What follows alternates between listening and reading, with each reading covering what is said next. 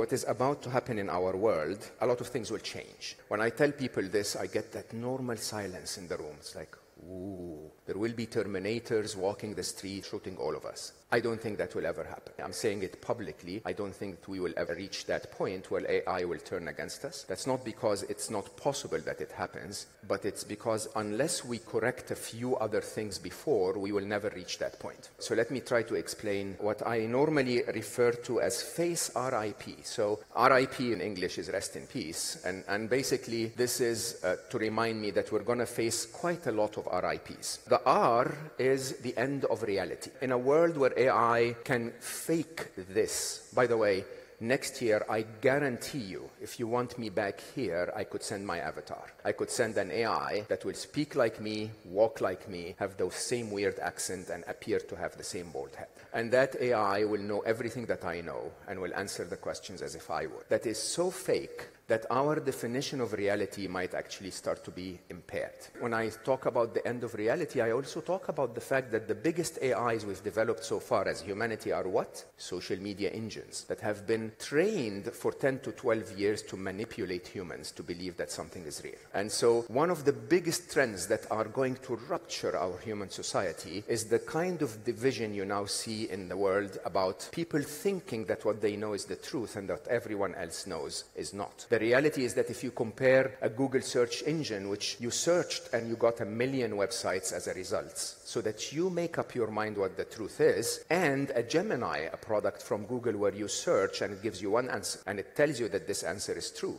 I asked ChatGPT 4.0 about the name of my wife, and it confidently, very confidently, gave me the wrong name. Now, we don't question that, but that's the end of reality for most humans who will not have the intelligence to debate what they're told. That's number one. The I is the redefinition of intelligence itself. I'll tell you that very openly. I have 4 bestsellers as an author. I can guarantee you that if I write ever again, it will be a lot more difficult because there are 62,000 books that are launched in the US last year. This year, probably with AI, there will be 80. The next year, probably with AI, there'll be 120. It's just abundance. The definition of intelligence is very different. Remember, what is about to happen is that we're turning intelligence into a utility, a plug in the wall, where I can literally, with a few lines of codes or now with a few prompts in speech, I can augment my intelligence with 100 IQ points more. So that basically gives me no advantage whatsoever over someone who has never studied programming.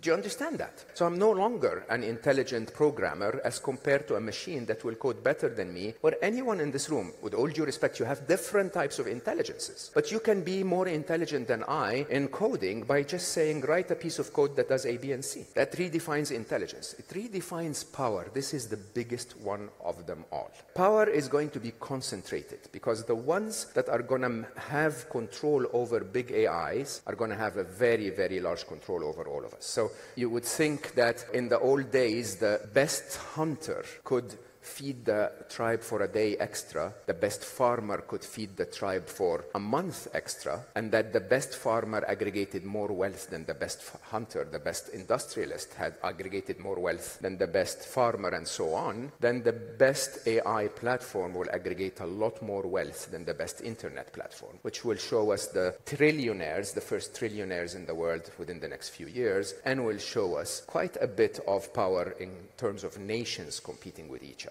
Basically, that means also the end of freedom. I'll talk about this very openly, and I actually shied away. This is the first time I talk about this publicly. Power is not only being concentrated, it's also being distributed very heavily. Because of the redefinition of intelligence, each and every one of us now has the access to tools they've never had before, which they can use for good, but also can use for bad. And if they use them for bad, it's a threat for the security of everyone, which gives every government around the world the right to say, no, hold on, we're going to have to restrict your freedoms a little bit because we don't know where the threat is coming from. I'm a Middle Eastern. It doesn't matter what I've achieved in my life. My bank blocks my account every 6 weeks. Why? Because they look at me and they go like, you're a threat. Your name says that you're a threat. So we're just going to make sure that when you send funds to your brother, that your brother is not a terrorist. And that level of control is going to become more and more because the threat will come from everywhere. I think that, as I said openly, the definition of accountability will change because those who code those AIs are not always the ones ones that pay for the uses of them. And most interestingly, the definition of